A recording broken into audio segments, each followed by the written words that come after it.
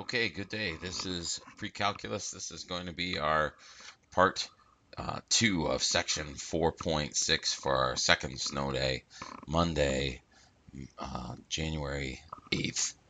So let's get right to it and see if we can get this done a little bit quicker than what we did on the last one. All right, so today, going back to learning goals, we're going to be talking about some applications and sketching the graphs of damped trigonometric functions. We'll do one real simple one of that, and then we'll do an application problem, and hopefully we'll finish this up fairly quickly.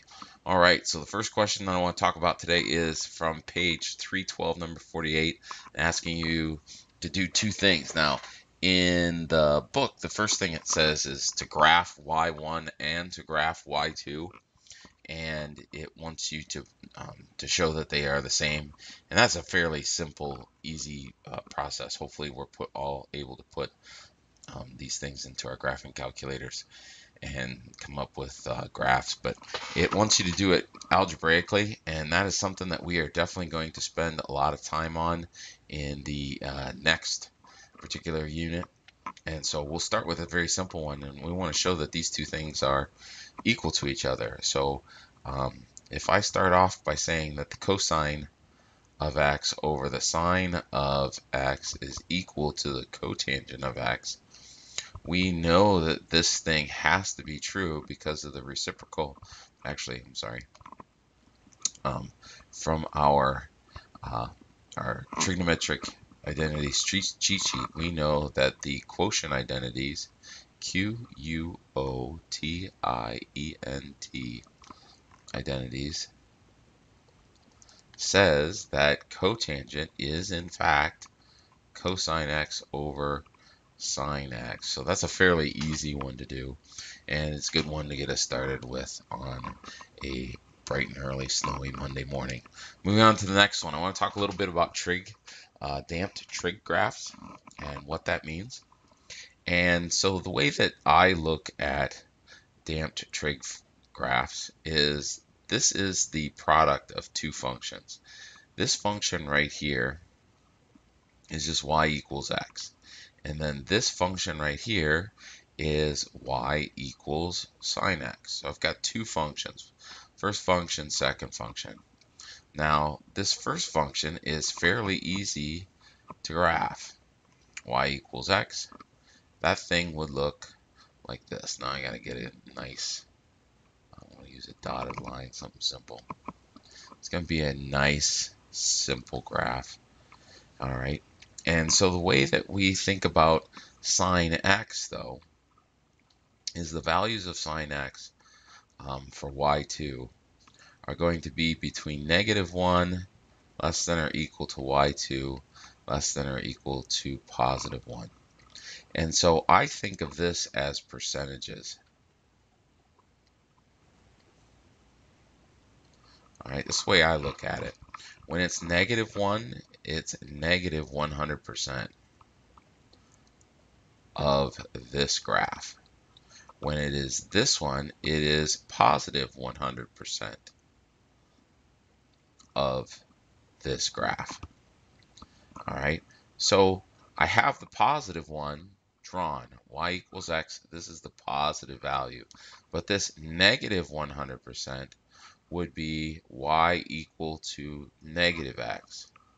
And so if I were to again try and draw a graph that looked like that,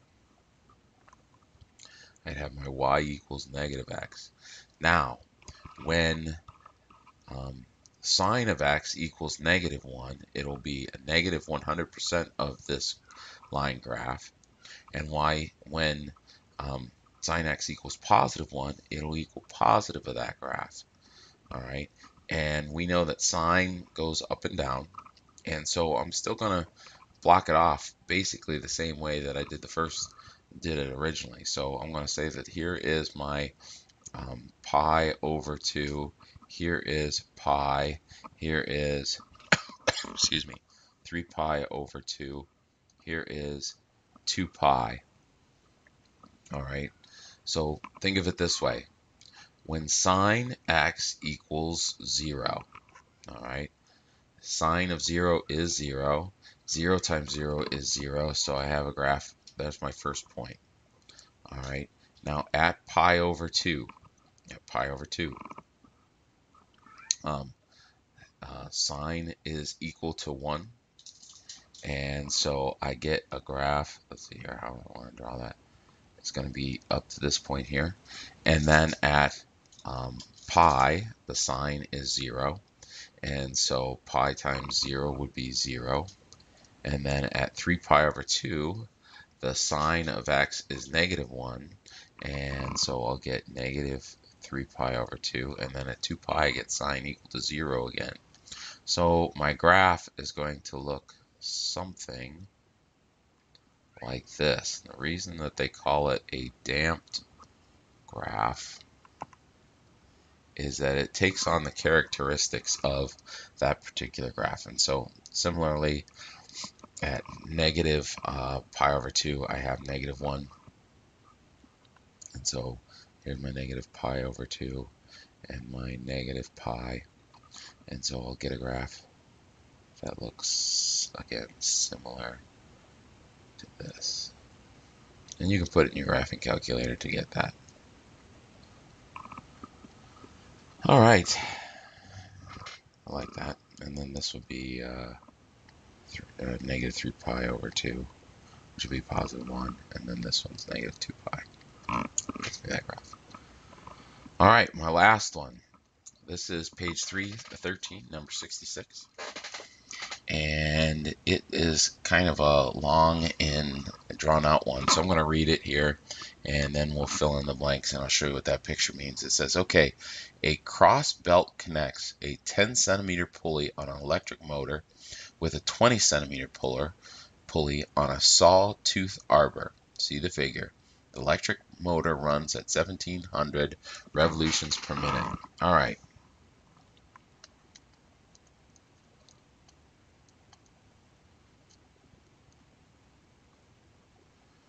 All right, so what you got to think here is a small electric engine on this small circle here, and there's a belt that connects it to a larger circle over here that's connected to a saw. So this is kind of like a table saw thing. All right, and so this belt goes all the way around both of these two circles, and as this one spins, it turns the saw blade. All right, so part A says determine the part A. I'm going to use the same diagram and I'll just erase here as I go on. Determine the revolutions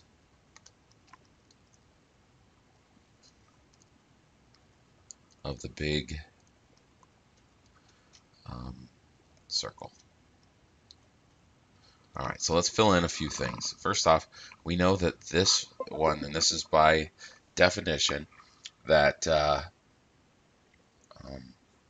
or by the diagram, that this small circle has a radius of 10 centimeters and that this one has a radius of 20 centimeters. And so this dotted line here is connected to the centers of both of these. And I know we have to go back to geometry 2 years ago, but when a line touches the circle at a point of tangency, which is what we'll have here, you're going to end up with right angles. So I have right angles at all of these places. So we have a bunch of right little triangles, and they call this angle right here theta. And since we have vertical angles and we have similar triangles, we can say that this is also theta. That's theta, and that is theta. All right. So the revolutions per minute in the big circle, well, the circumference of the small circle is going to be 2 pi times the radius, which is 10. And that, so I have 20 pi centimeters. That is the circumference of the small circle. The circumference of the big circle is going to be 2 pi times 20, or 40 pi centimeters. All right. So if I take this point and I spin it all the way around this particular circle, well, it's going around at 20 pi centimeters, and it's moving a piece a similar distance around here. Well, the bigger uh, the bigger circle is twice as big as the small circle. So a piece or a point on the belt travels half as far around the big circle as it does around the small circle. Therefore, the revolutions per minute of the big is half as much as the small. Thus, we can say that 1700 divided by 2, 16 divided by 2 is 8, with the extra 1, 850 revolutions per minute. All right, that one was pretty easy, not too hard. Part B, let's erase this so I can use the same diagram. Part B is a little bit more challenging. Part B asks us to say, how does, oh, actually, part B is easy too. How does crossing the belt affect the saw in relation to the motor? So let's say that this belt goes this way, right? And so spinning this belt in a counterclockwise direction. Well, the result is that's going to continue there, and then this one would continue back around going this way. So part B, what does crossing the belts do? It reverses the direction of the large circle. All right, and clearly if I ran, and I don't want to do this, but if I ran it in the same direction without, as this one would go, it would go the same direction for both of those. So let's undo that. Get rid of these circles if I can. All of this. I think that's all my undos I can do. Let's erase here, erase here, erase there, erase there. All right, part C. Part C says, let L be the total length of the belt. Write L as a function of phi, or theta. I have it written as theta there, so we'll write it as a function of theta, measured in radians. What is the domain of the function? Hint, add the lengths of the straight sections of the belt and the length of the belt around each pulley. Okay, so L equals the 2 times the length of the belts of the straight sections.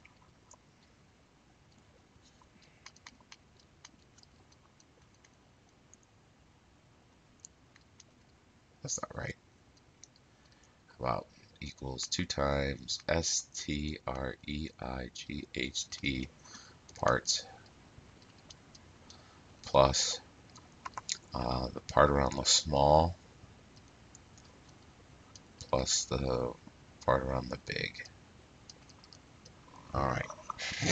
Excuse me. So if I call this A1, this part A2, right? So if I find this length and I find that length, I can multiply it by 2 and I'll have the length of both the straight parts. And then we'll go about calculating each of these 2 parts of the circle. That shouldn't be too bad. We can do that. All right, so let's figure this part out. Well, right here, if I think about it, here is a right triangle. Here is theta. This opposite side of theta is the 20 centimeters. And this piece, since I have a right angle here, this is the hypotenuse, so that piece should be the adjacent side. Excuse me.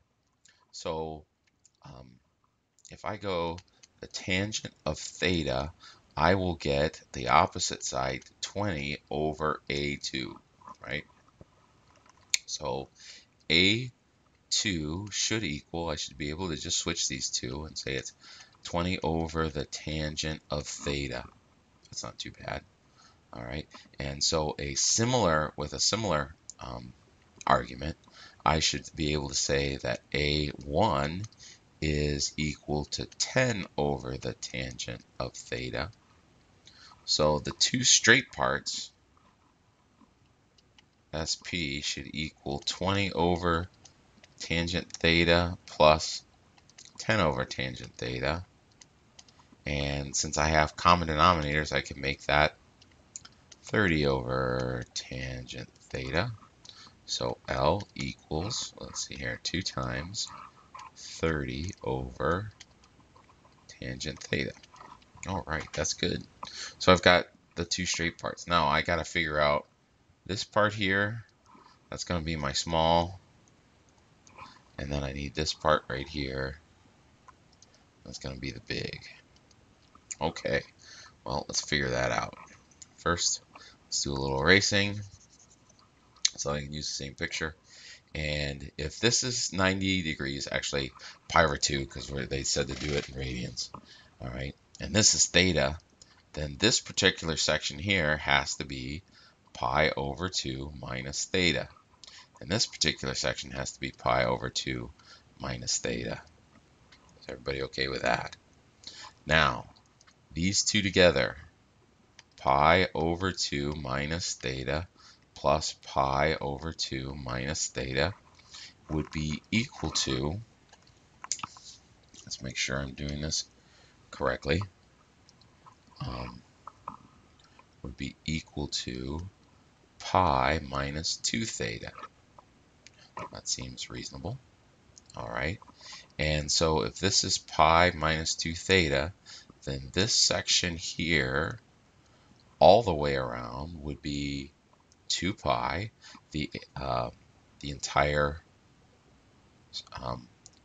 central angle measure of a circle is 2 pi radians, minus what we just found there, which would be pi minus 2 theta. And so when I subtract that, 2 pi minus pi is just pi, and then 2 pi minus negative 2 theta would be plus 2 theta. And so that is this measure right here. And that's not too bad. So finally, the length of an arc, if you remember back from earlier, is S. And if you are in radians, that is r theta. So in this case, our theta is pi plus 2 theta, and our r is 20 centimeters. So 20 times pi plus 2 theta. That's our first one. And by a similar argument, we can say that since the radius is 10, and again, this would be pi over 2 minus theta, and this one would be pi over 2 minus theta. So our small part would be, so this is for the big one, and then our S for the small one would be not 20. Come on, Macaulay, get with it. Would be 10 times pi plus 2 theta. And so figuring this out, so the small part we figure is going to be 10 times pi plus 2 theta, and then the big part would be 20 times pi plus 2 theta. And since these two are essentially like terms, we can say that L equals, I can go 2 times 30 is 60 over tangent theta plus 10 plus 20 is 30 times pi plus 2 theta. There is our values there. And if I want to say what the domain is, that has to deal with theta, because since both of these are based on theta. And so we have to deal with what the real world in this particular instance. Theta can't be 0, because if theta is 0, these sides will go to nothing, and it would basically come all the way around and then go straight off to the other side. And it's not really possible for us to have. So it has to be bigger than 0. And once theta becomes 90 degrees, these would be straight up and down. And so our circles would actually be overlapping. So they have to be at least smaller than pi over 2. That's um, our possibilities. Now, it's going to be even different than that. Um, but as far as what you could actually make in the real world, but as far as what we're concerned for this, that is going to be our domain. And then our finally there's two more parts, but one's graphing, and then the other one says use graphing utility to complete the table. So they want us to figure out what L is over a given set. So I'm just going to make a quick little table here, and I got 1, 2, 3, 4, 5, 4, 5. So I need 6 here. I need that. So let's move this here.